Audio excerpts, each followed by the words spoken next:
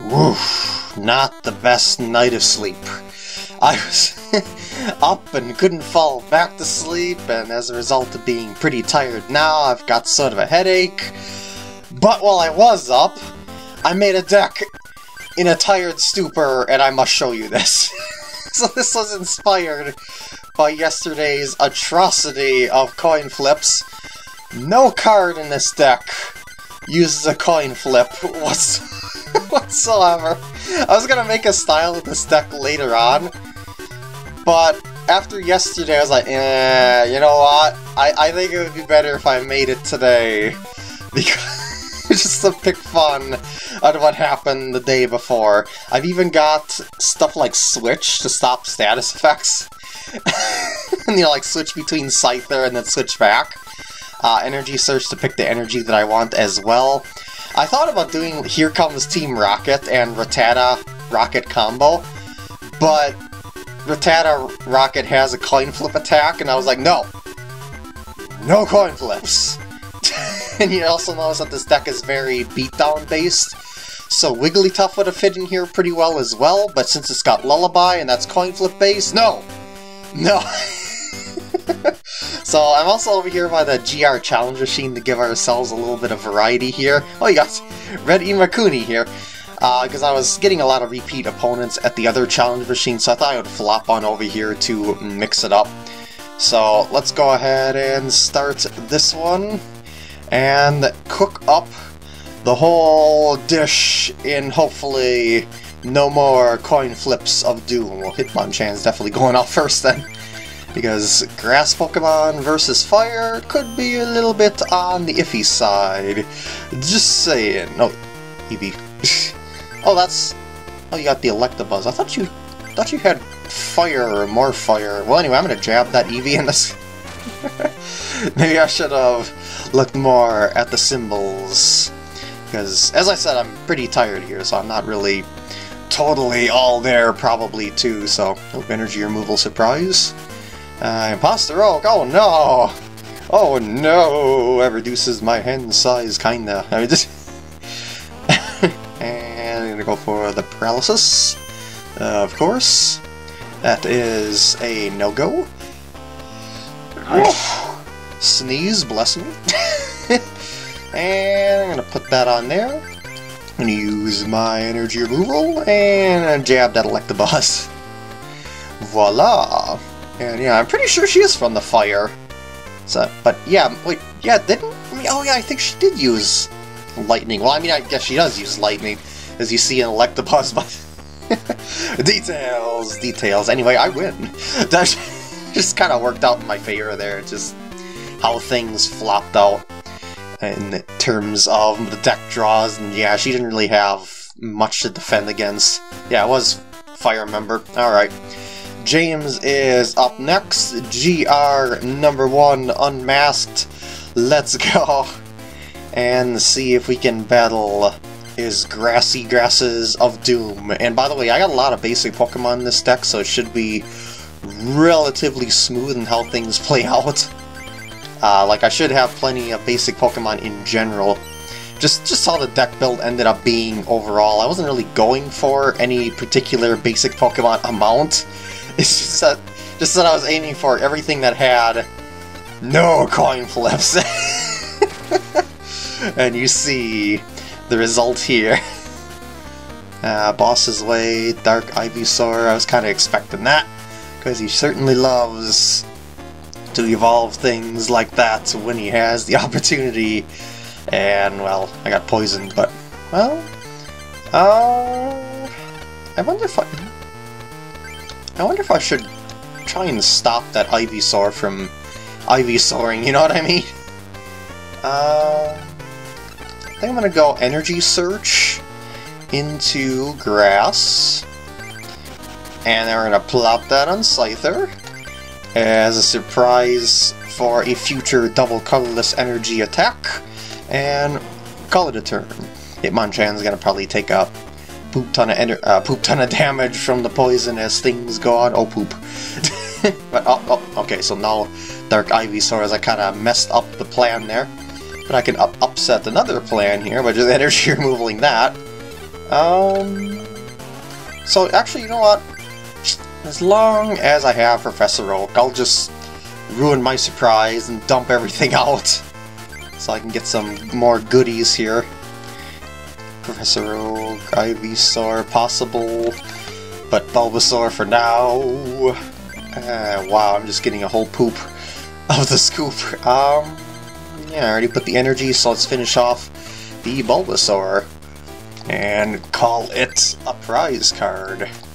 So then, with this beatdown strategy of no coin flip, can I be defeated? Yeah, probably. I mean, it's still possible for me to get bad draws in general, but when it comes to coin flips, that ain't happening. So that's one variable off the table there. And since Haunter's got the fighting resistance, I'm switching over to Scyther just to kind of stop the charade of waiting for more energy to do a lot of damage. Well, 10 damage at a time to the Haunter. And just gonna kind of switch over and nick away. Well, there's my Bulbasaur. I can get that going. Sure. And the Haunter gets KO'd. We get the prize. Dark Ivysaur finally hits the field. Maybe I should have actually energy removal that, but I'm tired, dang it. Nah, it should be fine. It's not that big of a threat to Scyther or anything like that, and I'll be able to get something else powered up on the side anyway, so all should be well. He's got energy search of his own there. And Disorderly Mess. It's got the... it all went with a one Pokemon? Really? It's chosen at random. Interesting. Anyway. Should I bother with the energy? I think I'll save it as a surprise. Just nick off the Dark Ivysaur here. Surely it couldn't hit the same Pokemon like that twice in a row like that. Could it? Could it? Okay. 10. 10.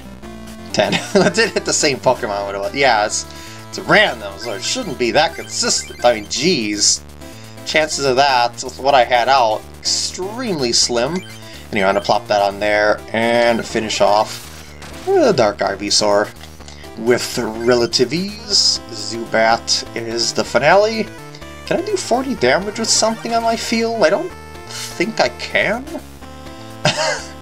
Like, I don't have... Oh, wait. Yes, I could. Because I powered up Ivysaur enough. Yes! So, surprise switch, aggro, classic move for the win. Although I guess maybe it's not that much of a surprise, because you can see what's on the field after all. Alright, Alex is up next. All day and all night, basically. And... that's iffy, but I got Professor Oak, so we might be okay. So the smaller bench is in play, of course, with this game, so... Machop... Ooh, Tauros. Well, guess who's retreating the Machop, then, for the aggro strategy? Double damage, baby! Yeah, it just kind of worked in my favor there. That's also part of the nice zero retreat cost dealio of combining that with Switch. Like I just drew Switch there, like say Machop got confused or paralyzed or something like that, I switched to Scyther, then free switch back to Machop, and yep, so that's another way of taking out the coin flip luck in the game, I guess you could say. I thought about using full heal, as I mentioned in the other part, but I think I could have gotten more use out of Switch in this particular deck build. So I decided to use Switch because of that, because I figured it could yield a little bit more versatility. I think I'm just going to dump everything on the field here. And low kick. Because I'm going to be Professor Oaking soon anyway, so I might as well get them set up for a possible evolution after all. So, get that nice and pretty. I mean, yeah, I did fill up my bench to the max, but this is kind of like everything anyway. So, yeah, Machop and Bulbasaur are the only two that evolved, and the Scyther hit my channel, yeah. So, I figured that would be just fine.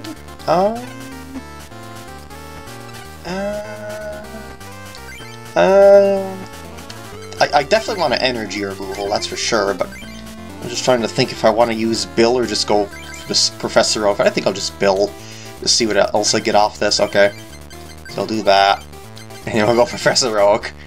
I just wanted to see, because I didn't know if I wanted to discard Bill, because I could potentially get more cards that I want to play during the turn, or they end up being discards, you know what I mean? Okay. Bill, I already played my energy, so I think I'll just go ahead and low kick, call it a turn. He may do the switcheroo, or not. I thought he was going to do the switcheroo because, or just doesn't have energy to do the switcheroo, which makes sense that he can't do the switcheroo. So let's finish off the seal. Yeah, I only did 10 damage last time because the Growl's effect, but meh. Now this is a pretty good opportunity to aggro switch into Scyther. But I'm going to go ahead and power up the Ivysaur on the side there. Go ahead and slash. I got a pretty good hand, so I don't feel like Professor Oaking right now. Surfing Pikachu is out to finish the game, maybe? Possibly? Can I? I don't think I can. I was gonna say, can I do something like switching into something and... Nah. I think what I'll do, though, is do a Swords Dance, because that kind of locks him into a KO no matter what. Because I'll be able to pull off 60 damage on, yeah. Well, okay, well, I guess I can't pull off 70 damage, but... I will definitely go... Whoops, that's right, I filled up the bench. I will definitely go for the slash to do 60, but he's just going to switch again. Well, if he can. But at the very least, I could... Oh, I was going to say at the very least I could lock him in that way. Let's just end the game here. Voila. So yeah, this is a pretty fast deck, as you can see. Aggro like this is one of the top decks in this sort of meta game. But anyway, Claire... You know, she's got the stalls, so we shall see if I'm able to do the same tactics here. Especially since it's got Psychic Pokemon against my fighting as well, but... I should probably Scyther. Machop on the bench, Machop on the bench. I mean, she's still got colorless Pokemon, so I can still kind of play to those weaknesses. Slowpoke is a go-go. Wait, I think... Did she have color? Yeah, I think she had colorless Pokemon, if I recall correctly. But yeah, the thing about Claire, though, is it's a very defensive game overall. Yeah, she does have colorless, that's right. It's Kangaskhan. I am so tired. I am sorry. Alright, so afternoon nap gets plopped in play. I'm going to go Energy Search, Grass Energy. She's probably not going to Energy Removal this, because she doesn't realize that I don't have enough for Slash. So I'm just going to Swords Dance and expect that she's not going to Energy Removal that, because I'm going to go into double colorless energy, basically. Yeah, she only seems to really do the energy removal when she knows I'm able to attack, generally, which is something that I would do as well, because it kind of throws off the attack power. And Slash Attack, finish off that Slowpoke. Even though I didn't do any damage to it, it's still a finish off, because I set up ahead of time. The Mr. Mime could be a bit of an issue, because it's got the double damage to my Psychic Pokemon.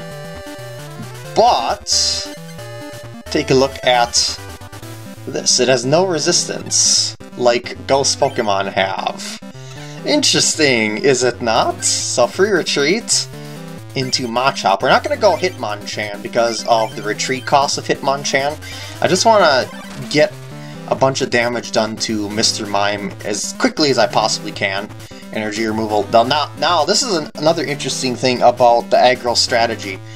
Because a lot of the Pokemon on my side of the field use just one energy card to attack, you know, that 1 for 20 dealio, that's not nearly as impactful as it would be if I'm trying to power up a much more powerful attack, because of the issue of it takes multiple turns to attach so many energy cards. So she's sucking up all my energy cards to my 1 energy attackers. That doesn't mean as much of it as if I had a lot more energy requirements.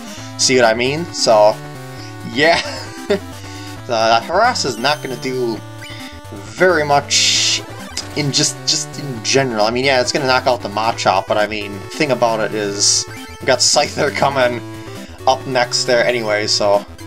I wonder if I can pull off... Actually, maybe I shouldn't. I was going to say, I wonder if I can pull off getting a Machoke out, you know, powered up, but in all honesty, because of the energy removal stuff, I probably should just focus on 1 critter at a time, if at all possible, and preferably Scythers, because they, you know, they have the... They can get through the fighting stoppage, basically. Oh wow, you don't have any more energy removal.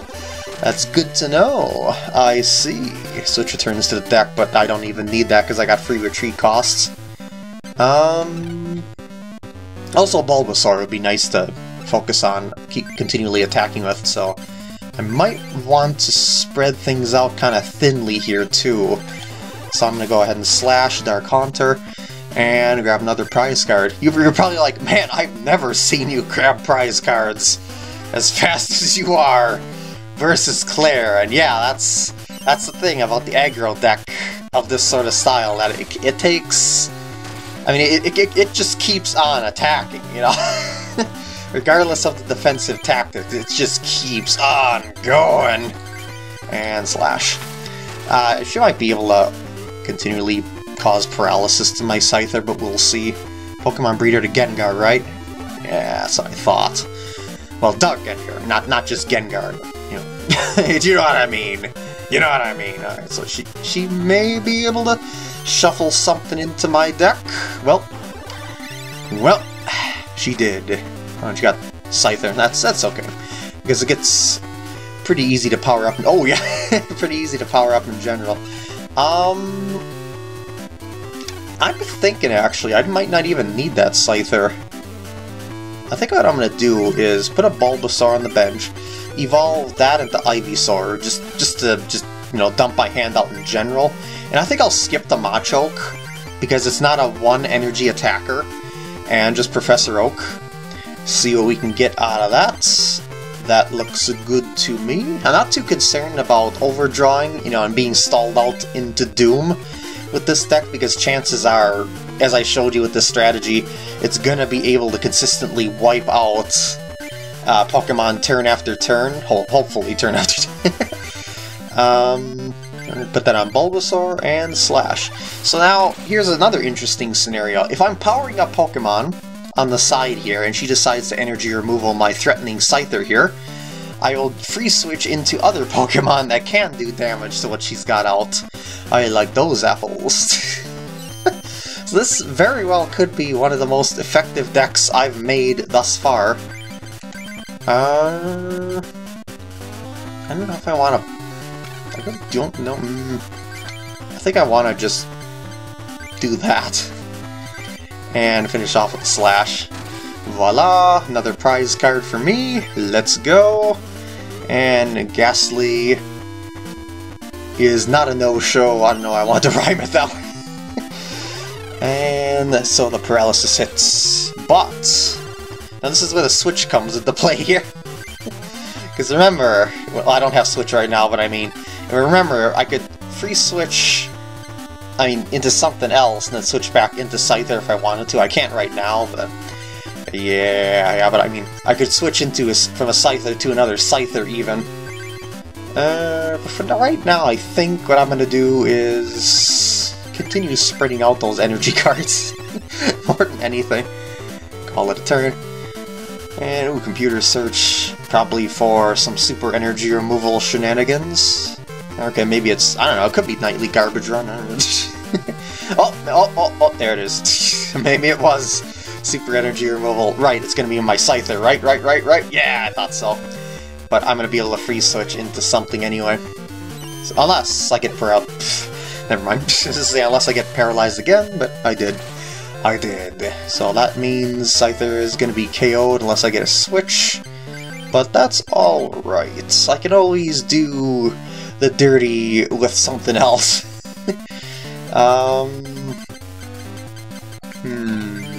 Actually... yeah, I think I will do it on Ivysaur. And call it a turn.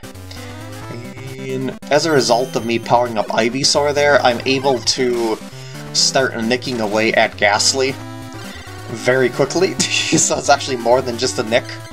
So I'm gonna plop that out. And I could just do straight up 40 damage, which I think I will do. But alternately, I'm gonna go and put out a Scyther and yeah, get that one powered up on the side. Preferably with double colorless through Professor Oak and stuff like that. Got some more energy removal, I'm sure. Oh no, you don't? Interesting. Interesting. I think the reason why she doesn't have as many as she usually does, at least it usually feels like it does, is because of the, all of the issues of actually getting through attacks. So I'm usually stalled out, you know what I mean? Well, in any case, now that I got a switch, check out what I can do with that. See what I mean with this deck? So now I'm thinking I should probably plop that on Scyther to get ahead of stuff. I don't really even think I need the other Scyther at this point. I think I'll just go Professor Oak and continue into the pressure that I'm putting on here with this strategy. Yeah, that'll do pretty well. As a matter of fact, check this out. Oh, and that's another reason I forgot to mention this. I didn't put in super energy removal because I wanted to have a lot of low energy attacks, so I wanted to always have energy on hand. So I didn't use super energy removal in this deck as a result of that, just for the sake of as much consistency as possible, since I got a lot of draw power in general to grab into the other Professor Oaks. Well, Professor Oaks and energy removals, I should say. I'm gonna wipe that out, of course. And what we're gonna do here is we're gonna retreat into Hitmonchan. Whoops. And we're gonna go try and power up Hitmonchan, because I can win on the next turn, assuming things go swell. So we're gonna go ahead. Oh, I got Switch as well. That's gonna be pretty nice in case things go awry. But primarily I'm gonna go for the Special Punch because of Kangaskhan's double weakness and difficulty in switching. So we shall see. Oh, no energy removal on Hitmonchan means I win the game. As a matter of fact, I'll just... oh! I was gonna say, I'm just gonna go on a Special Punch. I forgot to attach the energy, and then I even selected the wrong attack.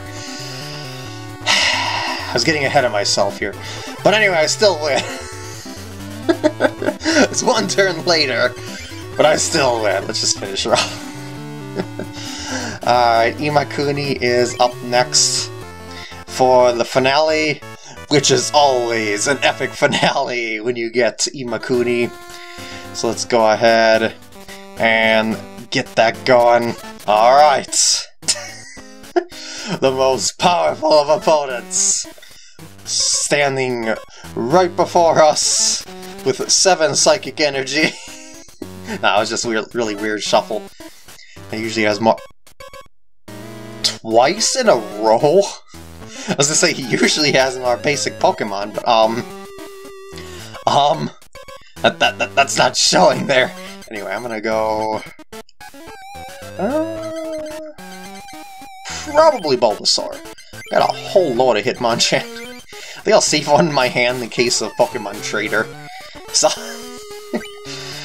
anyway, the reason why I put Bulbasaur out was because he typically uses Psychic stuff, and yeah, I just figured that would be a little bit safer in general, depends on what the poop he's got there, so I'll focus on powering up one of the 2 Hitmonchan to its max, try and go for the sweepies, but we'll see if that actually ends up being necessary to do so. I might just get another Scyther or something like that, you know? Anyway... oh, Professor Oak. Well, that could very well get me a Scyther.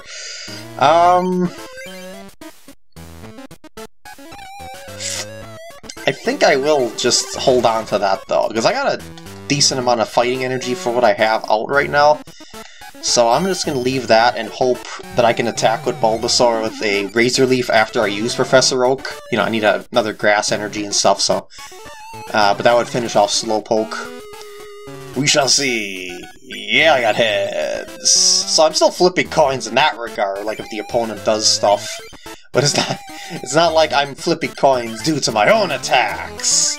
That's the idea of this deck. Anyway, that's Razor Leaf. And finish off the Slowpoke as promised. Voila! And that Meowth is gonna kinda probably be knocked out pretty quickly. Just saying. And that was actually terrible coin flip.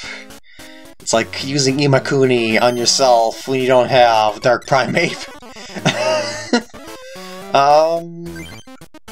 As a matter of fact, I don't even think I need to switch, because I'm just building up Professor Oak, because I really should use one.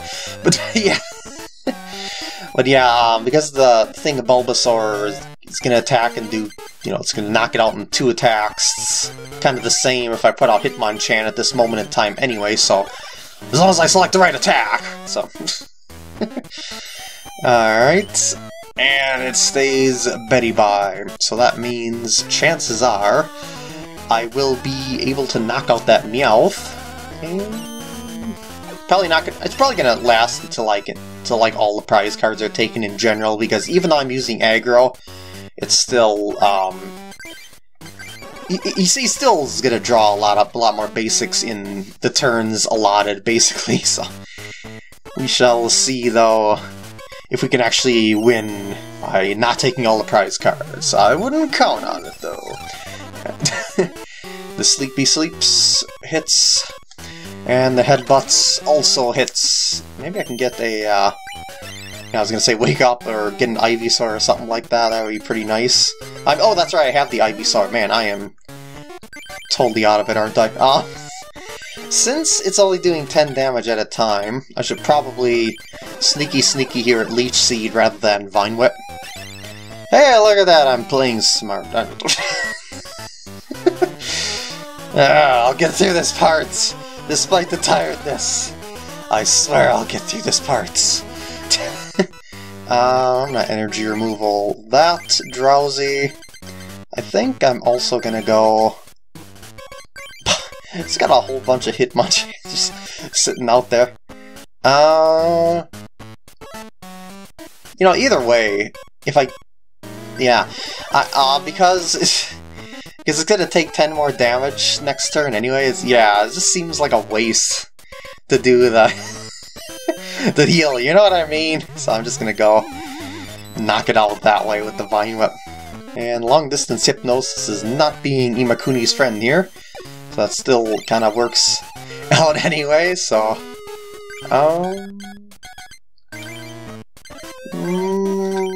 Leech Seed, because it's going to take 2 attacks to knock it out anyway, so there we go.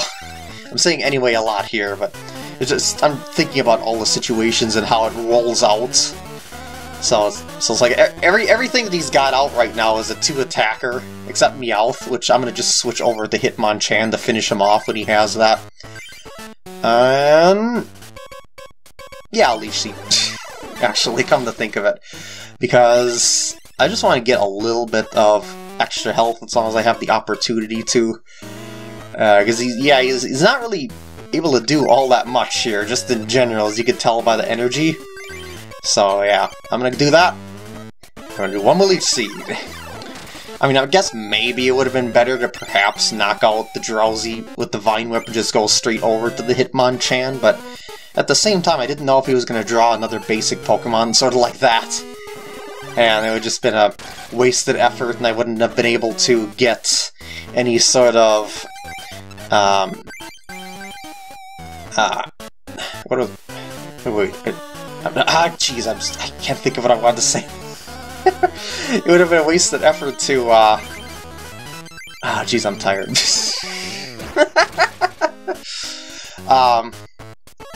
Yeah, it would have been a wasted effort to heal... I mean, excuse me, to not heal if he's just going to be able to put something out into play and then knock out Ivysaur, perhaps. That was it. That was... Oh, jeez. I should just probably end off this part very quickly, shouldn't I? Anyway, he had to end his turn because of the computer error, so I'm just gonna special punch. I just finish things off here. Just end. Oh, jeez. And there's my streak. It has increased. Yeah, it's a pretty nice, consistent deck, I would say. Very, very simple in its build, but very, very consistent. Now, mail time. Let's go ahead and... Oh, I forgot to delete this from the other time. Let's go ahead and get ourselves that Moltres. Yeah, I caught that in editing. What? I must have been thinking of the Moltres in my fire deck. And there is the special Golem. We've seen that a bunch of times already. And roll out 20. Rock Blast. Discard up to 5 energy cards attached to Golem. For each fighting energy card discard, choose one of your opponent's Pokemon to do 20 to it. So you just load up on that and possibly do 100 damage if you want to, or not. So it is a nice card-ish. Oh wait, no. We're getting that set up nicely ahead of time this time. And now we gotta go back over to the game center to the transition point. Okay. Go back over to the game center and do another card trade. So let's go ahead and get our coinages back into our pocketeds. And here we go. Alakazam is up next. We're going to choose the most common cadaver we have, which looks like this one. There you go. That's going into the mailbox later. And with that, I'm going to end off the part here. I hope you enjoyed, and I'll see you in the next part when I've hopefully had a better nap.